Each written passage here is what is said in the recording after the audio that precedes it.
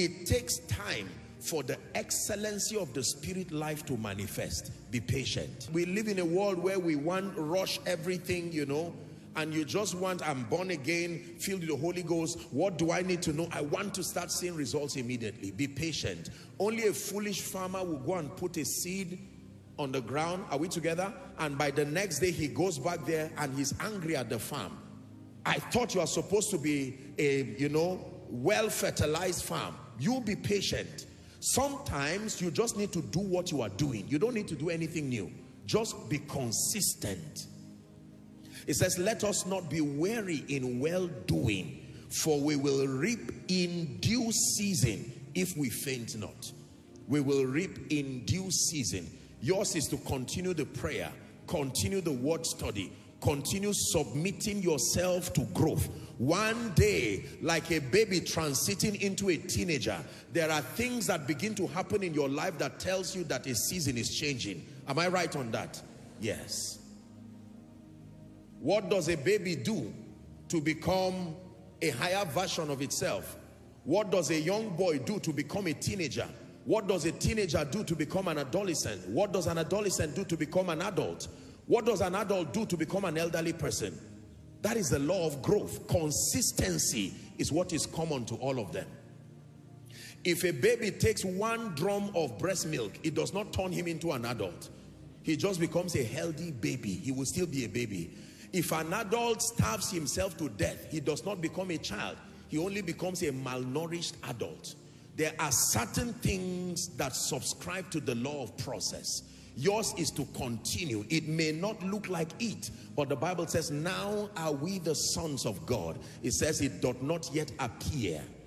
From that one room, keep loving Jesus. From that one room, keep serving Jesus. From that one room, let your mind keep dreaming with the Spirit. Sooner or later, you will turn back and look for your former self and not find it again.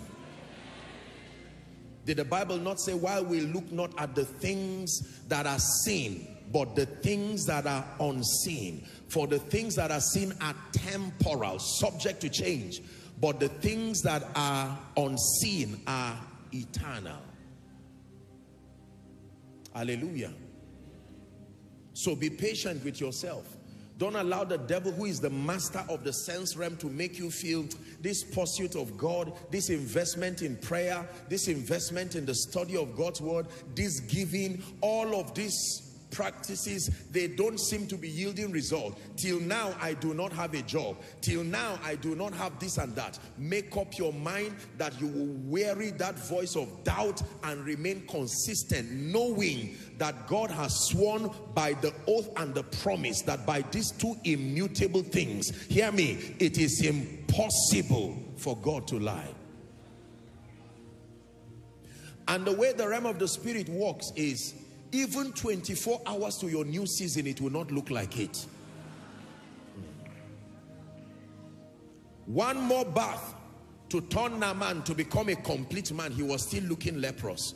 One more night for the prisoner to become a prime minister. He was still looking like an ordinary person. The same way someone is seated here. Who knows, maybe this is your last night in that realm. Who knows, maybe this is your last night in that dimension. You will wake up, and through the law of consistency, you would have evolved to a dimension of you that will become a marvel to the world.